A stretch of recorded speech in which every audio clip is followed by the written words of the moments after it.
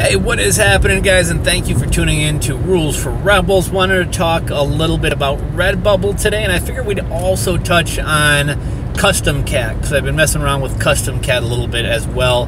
Redbubble being a platform, you know, like a Teespring or something like that, where it's kind of an all-in-one platform, and then CustomCat not really being a platform so much as a fulfillment partner. So CustomCat is more similar to Printful.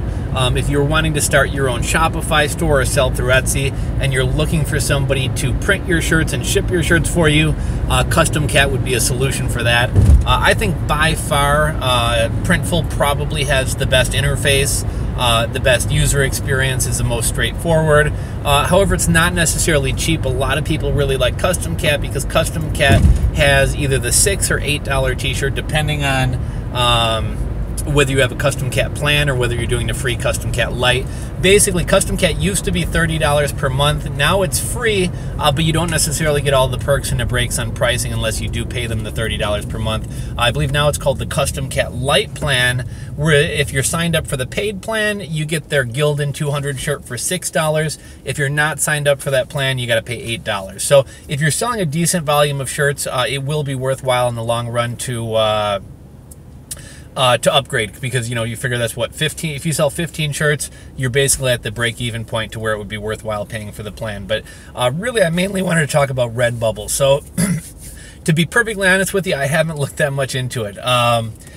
Back in February and March, when everybody's merch numbers were hurting, when all the tinfoil hat conspiracy theorists were out in force talking about how everyone's only allowed to sell 4 t-shirts per day, a lot of people were saying, I'm leaving merch, I'm going over to Redbubble, and a lot of people were talking about having success over at Redbubble. So I decided, what the heck, I'll throw up a Redbubble store, see what it's all about. To be perfectly honest with you, I need to dig a little bit more into, like, how it works, what the plans are, etc. Quite honestly, I couldn't even tell you what you make per t-shirt. Maybe I'll make another video going into a little bit more depth, but if I'm not mistaken, I haven't bothered pricing anything, I've just been throwing up designs. But if I'm not mistaken, it's not a platform where you set your price. So with Amazon merch, how merch works is they give you a base price, and then you set your price depending on what kind of commission you want. So if Amazon merch is charging $15, well, you can set your shirts for $20 and make $5 per shirt. You could set your price at $25 and make $10 per shirt. It's kind of up to you what kind of commission you make. If I'm not mistaken, I think Redbubble prices their stuff straight across the board. So like everyone's selling t-shirts for, I don't know, just for example, we'll say $20, and then everybody gets like a $2 commission. But as far as like the interface and everything, very easy to set up. I like that you get to put together your own profile. You get to put together kind of a banner. You have your own kind of little shop on there. What's kind of neat is you upload one product, unlike Amazon merch, who I've heard that there's some beta testing with bulk uploading and stuff. With Amazon merch, if I want to make a short sleeve basic tee, a short sleeve premium tee, a long sleeve, a nudie, and a hoodie, I got to go through the process and create 5 different listings. What's kind of cool about Redbubble is you upload one design. I think there's like 52 products that they offer. They offer all different types of phone cases, tablet cases, skirts, women's shirts, men's shirts, hoodies, nudies, pants, and when you upload a design, it goes on all those different products. Creating your listing is pretty straightforward and simple. You have a title, you have a description, and then there's a tag or a keyword section. One kind of neat thing about Redbubble is if you go look at somebody else's listing and scroll all the way to the bottom, you can see everybody else's keywords. So just for example, let's say I'm making a soccer shirt. I might go look up somebody else's soccer shirt, scroll to the bottom, and like steal a bunch of their keywords. Makes it easy to, you know, I always do my own, but makes it easy to kind of come up with a big list. And you're allowed up to 50 keywords, which is quite a bit, so make sure you're utilizing those. If you want below that, you can also manually put in your search descriptions and things like that for, I think, like Spanish and German. I don't bother with those. I just let them auto-translate it. Pretty easy, pretty quick to get designs up. Everything loads a lot faster than Amazon merch, so it's easy to kind of go through and crank through your designs pretty quickly. Probably one of my, I wouldn't even say beef, but the one minor annoyance is they're pretty good about placing your image in the correct spot on t-shirts or mugs or whatever else, but you will have to go through and look at everything. A lot of times, I notice especially the coffee mugs, travel mugs, and sometimes some of the phone cases, my image won't really fit. Well, it's pretty easy to correct that. All you got to do is go size it down, kind of place the image where you want, and you're in business. If you want to do kind of like a kaleidoscope effect where your image is like all over whatever product you're selling, you can do that too. Anyhow, my one sale that I got thus far was a sticker. I think I made 21 cents off the sticker.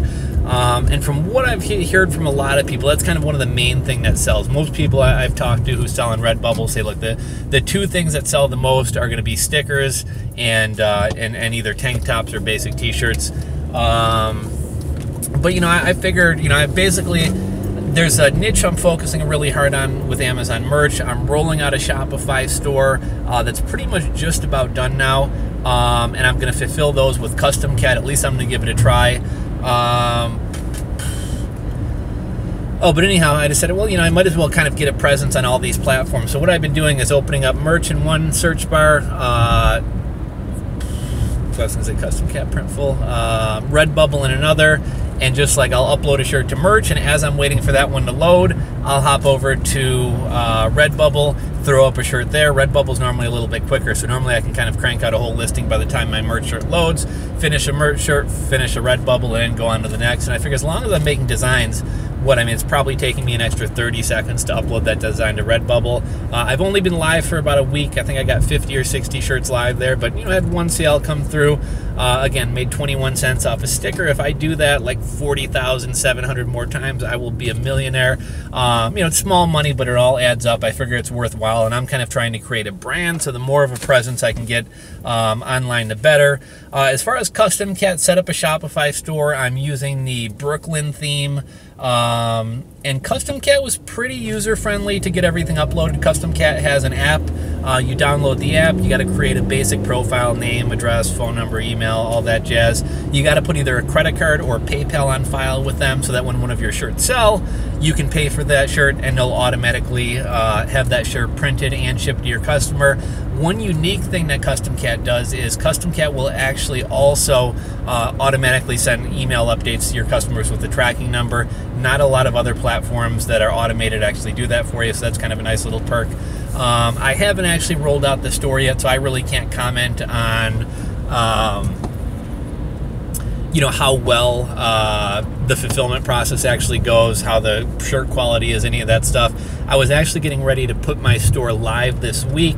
I'm going to order a couple samples, make sure everything's good to go. I initially was going to do t-shirts, tank tops, mugs, pot holders, and phone cases. One minor beef I have about CustomCat with phone cases, and I got to play around with this a little bit more, but ideally I would like to have one listing for all phone cases and then have a drop-down box where people could select iPhone 6, iPhone 5, you know, iPhone 5, iPhone 8, iPhone X, Android V20, you know, whatever it may be.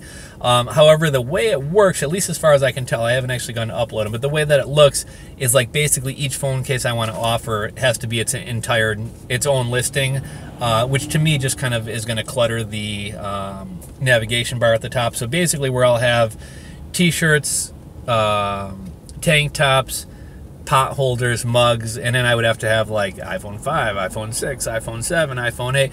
I think that would add a lot of clutter, so I don't know if I'm going to do that. But yeah, I'm going to roll it out. I'm going to order some samples. I'll let you guys know what I think about the quality. I was a little bit hesitant to do Gildan 200 shirts. I really like selling a better quality product. I would really prefer to do either like an American Apparel, a Bella Plus Canva, or maybe even an Anvil. I'm a big fan of Anvil. I know a lot of people don't like them, but I like Anvil. One other thing I've been noticing lately, totally off topic, I went to the Half Acre brewery in Chicago. I'm a huge fan of Half Acre beer. If you guys aren't in Chicago, check out your local liquor store, see if they have it. Probably one of my favorite beers of all time, craft beers of all time, is going to be Daisy Cutter. Daisy Cutter is by far my favorite beer ever. My one complaint about Half Acre is I feel like every one of their beers is a spin-off of Daisy Cutter. So like all 20 beers that they offer, with the exception of like darker beers and things like that, it's all just going to be like a lighter version or a lighter gradient of Daisy Cutter. But yeah, aside from that, one of my favorite beers. But yeah, I've noticed them and a lot of other craft breweries that I've visited, everyone's using Bella Plus Canva these days. So that seems to be kind of the hot shirt. That's all I really got for you guys today. Let me know if you guys are using Redbubble. I'm new to it. Do you guys have any tips, any advice you'd like to share with me? Or or if you guys are planning on getting on Redbubble and you have any questions, feel free to ask me. I'd be happy to chime in if I know anything or if I know the answer to it. So thank you guys for watching. Thumbs up if you enjoyed the video. If you're not subscribed, hit that subscribe button below, and I will catch you guys out on the next video.